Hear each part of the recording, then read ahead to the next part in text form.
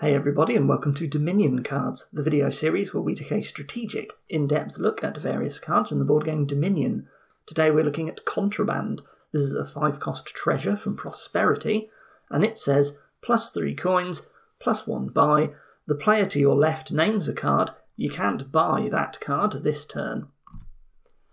So at first glance, Contraband looks like a cheaper gold with a +buy on it, but your opponent gets to restrict what cards you are allowed to buy.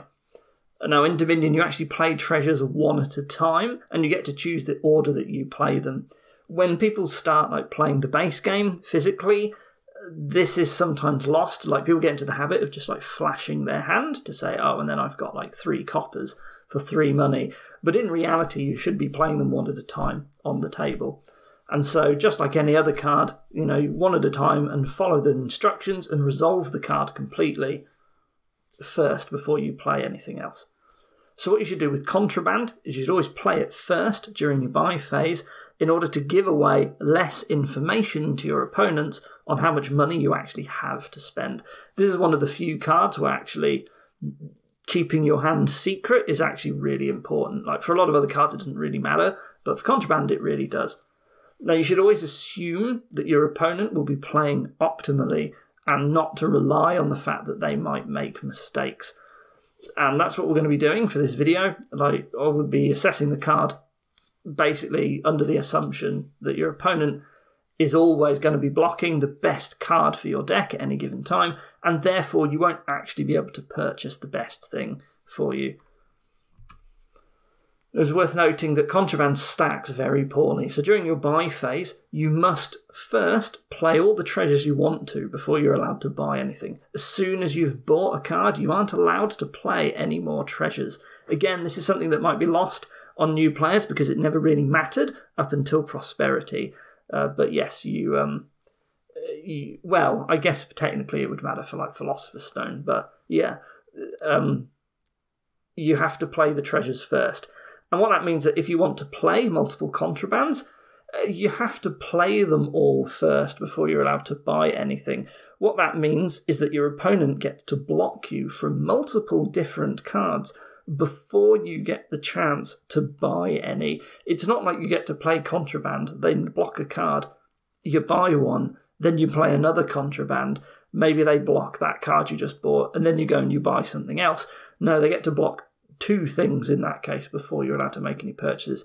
What that means is that you very, very rarely ever get more than 1 Contraband in the event that you actually do get one, because you get absolutely wrecked on being able to buy the things you want if you were playing multiple Contrabands.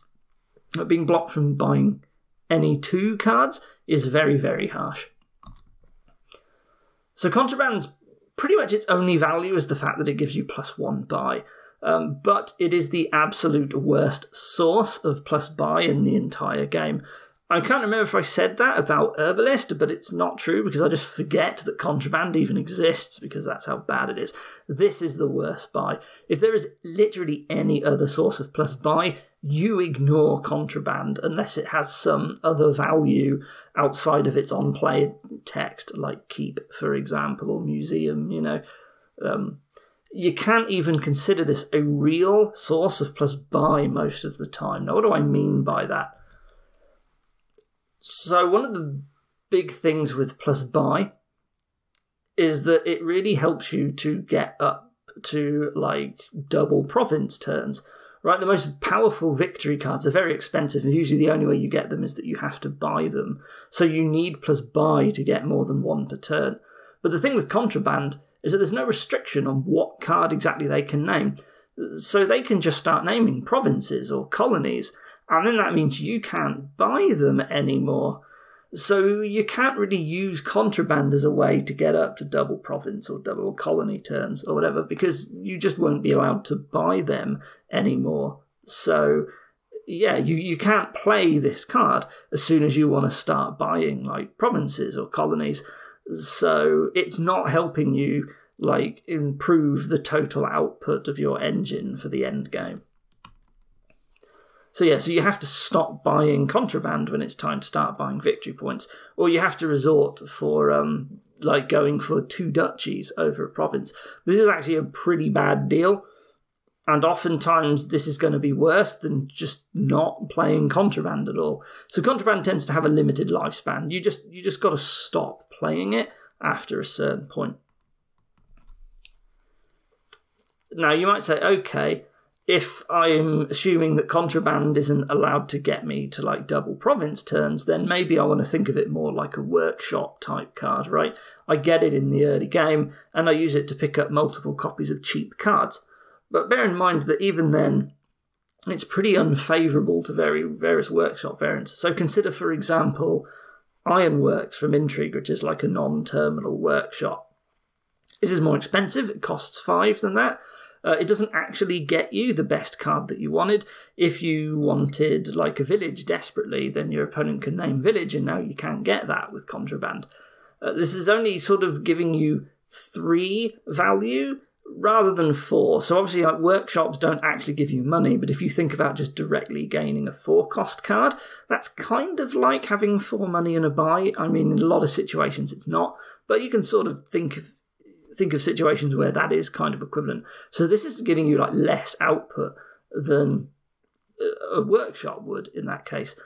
You can't play this beyond a certain point, which, you know, you can always be playing your Ironworks, right? There's nothing stopping you from doing that. And this can also restrict you from buying 5-cost cards or more expensive ones as well. And that might be a problem because you might be reliant on buying some 5-cost cards. Like maybe the only village is Festival, or all the draw cards cost 5. Right? Contraband can lock you out of getting them as well, something that isn't going to happen with like a workshop. So Contraband only really works to help you get more engine components if you have multiple viable alternatives available, so they can't like completely shut you out from one particular type of card. So you might need like 2 village piles and 2 sets of terminal draw piles in order to be able to safely play this. Because if you've only got one of those 2 things, then your opponent can just name that thing that there's only one of. Like maybe there's only 1 draw card in the game. So just name the draw card every turn. And if you keep playing Contraband, you can't buy any anymore. You just can't get them added to your deck, like if you've got to buy them. So you really need a lot of alternatives for Contraband to be viable. Now, there are certain things that help make Contraband better, which we're going to be going through now. So one of them is cost-relevant trashing. So if you think that Contraband is not actually able to pick up the cards that you most ideally want, then you're going to get cards that aren't necessarily that great in your deck. Well, if you have cards that can trash that junk for extra value, then suddenly you're getting a lot more out of it. So, for example, you know, cards like Upgrade, if they're blocking you from getting some 5-cost card that you really want, like a draw card, maybe you could gain any old 4-cost and then you could turn it into that 5-cost through the next shuffle. That's not brilliant, but, you know, it is possible, and then you can actually start getting multiple cards added to your deck per turn. There is also, of note, Expand and Butcher. These are important remodel variants because they get to turn Contraband, which is a 5-cost card, into a province at the end of the game. So Expand can directly, it's like a more powerful remodel. Butcher, you might be able to save a coffer and upgrade it to a province. So that's a really good value. 5 is a little bit awkward normally for remodelers, but those 2 do with it quite well. And of course Forge, which lets you gain a lot of 4-cost cards and smash them together into provinces late game. These are just some examples. You know, there's lots of cost-relevant trashes in the game.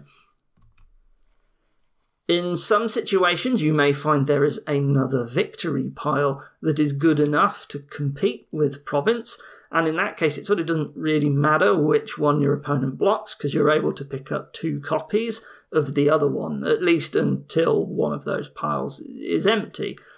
So castles can sometimes be thought of as not quite, but almost another province pile in the game. So if your opponent's blocking you from provinces, you can pick up 2 castles, and if they stop you from castles, you can pick up 2 provinces instead, if you've got enough money. Distant lands, yeah, it only gives you 4 each, but if you get 2 of them, that's 8, and they sort of disappear from your deck.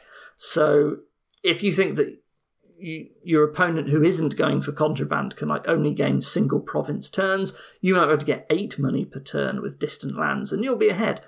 And of course, Vineyard can sometimes be worth a lot of points. Now, if it's a Contraband game, maybe you can't get that many actions very quickly, but maybe there is like a workshop in there as well. And so you buy Contraband hoping to either double province or double vineyard, and then maybe you actually can get a lot of points, right? Maybe there's university or something in the game, right? It is possible. One thing to note is that Contraband, you can only name cards, and events, for all purposes of game rules, do not count as cards, so you can't name them. That means they can't be blocked. And some events let you score really well. So Alliance and Dominate are like two very notable, like point-gaining events. So in this case, you don't have to stop playing Contraband because they can't block you from these, and these are sometimes your primary source of points when they're available. So in that case, Contraband, you are able to still play it to buy maybe an engine component, or you can use the 3 money to contribute towards these cards instead. So in summary, there's not too much to say about Contraband. It's like a bottom 10 card out of all the cards. This card's really, really bad. It's harmful to get multiple copies, which isn't really what you want for a buy card. It's ignored most of the time because it's terrible. And if there's any other source of plus buy, you're just not buying Contraband. It can sabotage you in the end game by having you blocked from buying provinces, so it's only useful up to a certain point. So when you do get use cases for it, they tend to be very, very rare. You need multiple options for the stuff that you want to buy so that you're not reliant on your best option, and there's so much that needs to go, and honestly it's quite expensive for what it does. Like, even gold for 3 coin treasure, do you even want that on 5? Like, you don't want to buy gold for 6 a lot of the time, but you still buy other things even if gold cost 5, right? So it's just very poor. This is a terrible card, quite frankly, and if you never buy it, then very rarely will your game actually be impacted by that, right? I almost never buy Contraband, and I don't miss it by not buying it because it's just awful. So that's all for Contraband. There's not much to say because, quite frankly, you're just never going to buy it. So what we're going to do now is we're going to move over to the online client and generate some random kingdoms that involve Contraband, and we're going to see how terrible it is. Well, here's possession. So, interestingly, if you possess an opponent who has Contraband, you get to pick what you're blocking yourself from buying, and so it's actually really, really good for the possessor to have Contraband in your deck because they don't get harmed by it because they control what is blocked, so they'll just block like Curse or something. And there's Festival and Wharf on this board, so there's so many buys, just ridiculous amounts of plus buy here, so you're clearly never getting Contraband, right? Like, yeah, you ironworks for vassals and caravans and monuments and remodels, and you buy festivals and wharves, and you just get a lot of money through playing a lot of monuments and festivals, I guess, and draw with wharf. And that's good because possession player doesn't want to give you points by playing all your monuments, I guess. Yeah, so Contraband, absolutely worthless here. We're not going to go too much over this kingdom because we've already assessed that Contraband is awful. You're not even going to bother with remodel to try and make it better. You just don't need it. Here we have, I noticed straight away we have Torturer. Is there no village? There is Diplomat as the only village. That's very awkward because there's no real way to get your hand size down in order to play it, unless your opponent attacks you. And to be fair, there are 4 attack cards on this board, but I don't think you use that to kick off a Torturer engine. Like, the problem is that there's no other real trashing. There's Replace, but it's not very good. So what do you do instead? Like, I would say Harems and Horde, but I mean, there is Bandit and there is Pirate Ship, which might actually be a decent Pirate Ship board. You're clearly never going Philosopher's Stone. What do you actually do here? This is quite interesting. Oh yeah, if your opponent does try to do a torture thing, you've got like Watchtower for defense against the curses, so I really don't think you build the torture deck here. It's too difficult. If your opponent starts buying diplomats, you just stop playing attack cards and then their deck is terrible, right? So that is interesting. Man, because the diplomat and the attacks, So something notable here, by the way, is that Contraband is the only plus buy, but the big problem is that you don't want anything, right? There's nothing to do in this kingdom. So you're just not buying it. And there's no real draw. Like, it's very difficult to draw your deck here. The only draw is like Torture and Watchtower, and the only village being Diplomat sort of undoes the value from Watchtower. Like, Watchtower's not very good if Diplomat's the only village. Like, Torture is fine, but it's very difficult to play multiple because Diplomat gets turned off as a village when you draw a lot with Torturer. So what are you even doing? I guess you can just play Bandit a bunch, and that might shut down harems a bit. And maybe it's hard to go for hordes because Bandit trashes all these. There's like 4 special treasures, and there's Bandit and there's Pirate Ship and there's no engine. Like, this is shocking, board. This is like oh man. Wow. What do you do? Like, you have to go like big money, but then there's Pirate Ship and Bandit. Like, yikes. And all of your big money support are treasure cards. Like, oh dear. Well, I don't really know what to do here, but I do know one thing. You're not buying Contraband, and quite frankly, you're not buying Philosopher's Stone either. And that's about it, really. If your opponent does get Potion, you just, like, start pirate shipping them like crazy, trash all of their coppers, and then they don't get any use out of Philosopher's Stone, right? So, like, it's impossible to do that. Oh, Potion, there's another special treasure card. So there's, like, 5 treasure cards that are unusual here. So, yeah, anyway, Contraband is a no-go here. It's just a disaster card. And who knows what else you do. To be honest, I don't care what else you do there, because it's just not Contraband.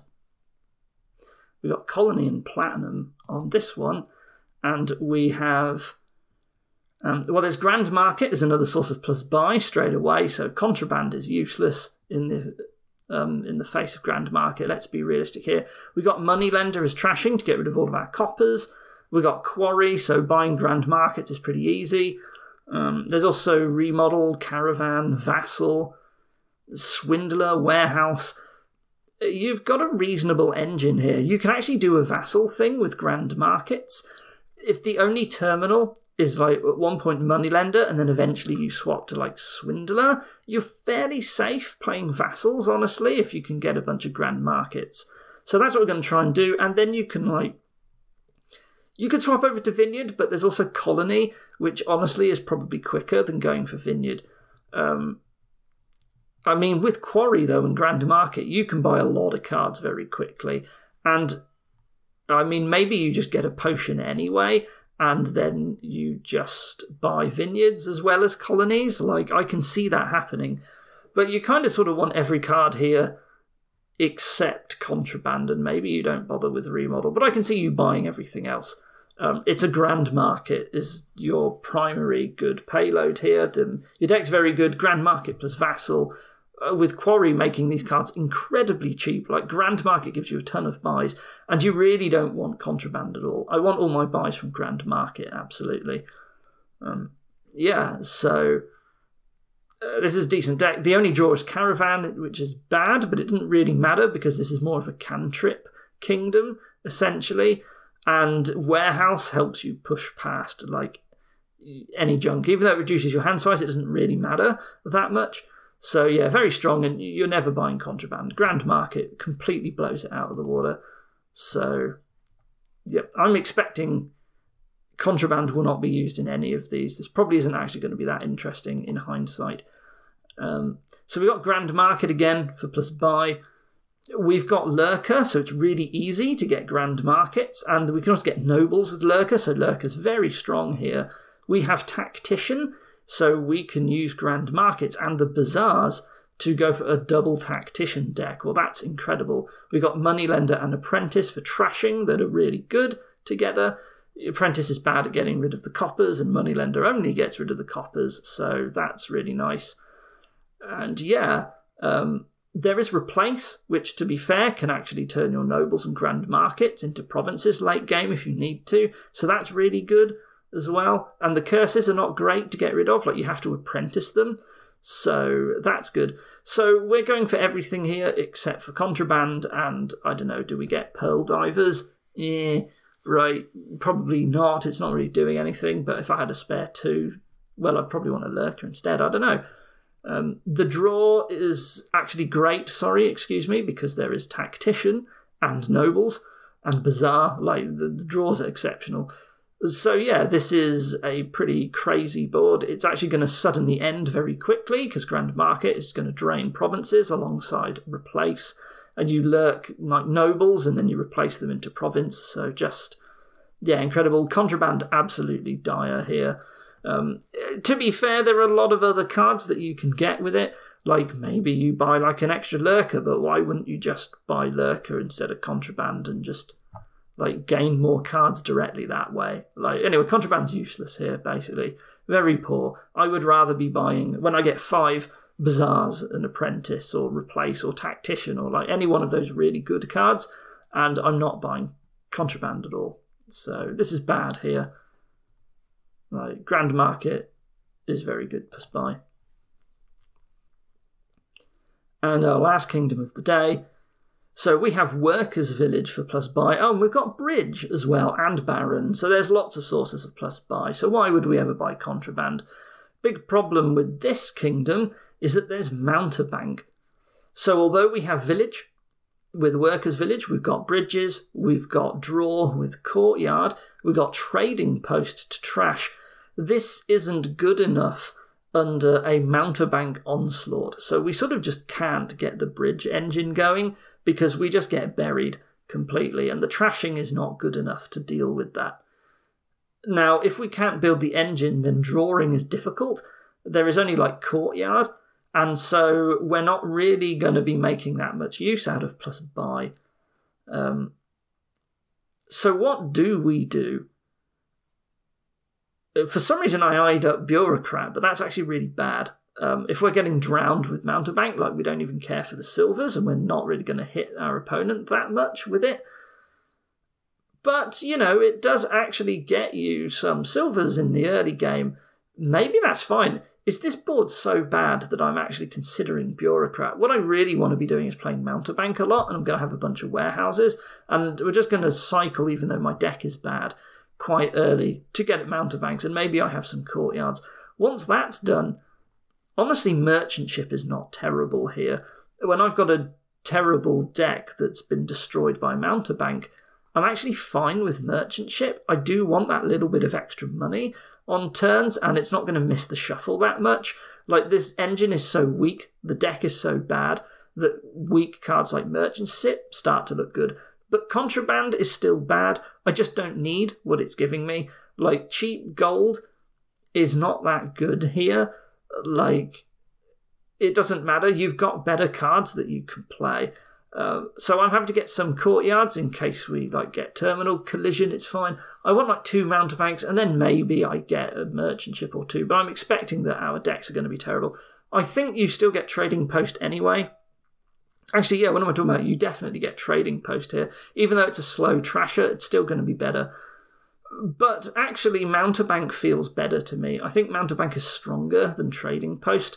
Like, if you spend time trying to build up with Trading Post, like, Mountebank's just going to bury you anyway. Like, you really sort of need to get started on the Mountebanks because it just, like, rapidly undoes the benefit you're getting from Trading Post. It gives you 2 junk cards every time. And you need to really, if your opponent's going Trading Post, you can just play more Mountebanks than them early on. And then when they do get Mountebank, they can't play it as often as you. So, yeah, so this is just like a Mountebank game, basically. It completely dominates this game, and there's nothing to do except Mountebank. And so Contraband's not even very good here, honestly. What sort of things will you be buying? Well, after a certain point, we just want money, right? And Contraband is not great because when you do play it, like, you're not buying the victory cards that you want necessarily, so I think it's bad. But this is probably the closest kingdom to where you might actually buy Contraband. There's just nothing really to do with it, so I would skip it still. There are just better 5s, basically. Anyway, so yeah, Contraband, as you can see, it was just awful in every single kingdom. I very rarely bought Contraband. I think in all the games that I have played, I've bought Contraband like a single-digit number of times. Like, absolutely dire card this is. Is this the worst card in Prosperity? You know, it might be. I think it actually is. It's unplayably bad, basically. Just utterly terrible. Why would you ever buy it? So, yeah, that's it for Contraband, really. Thank you for watching, and I will see you next time. Goodbye.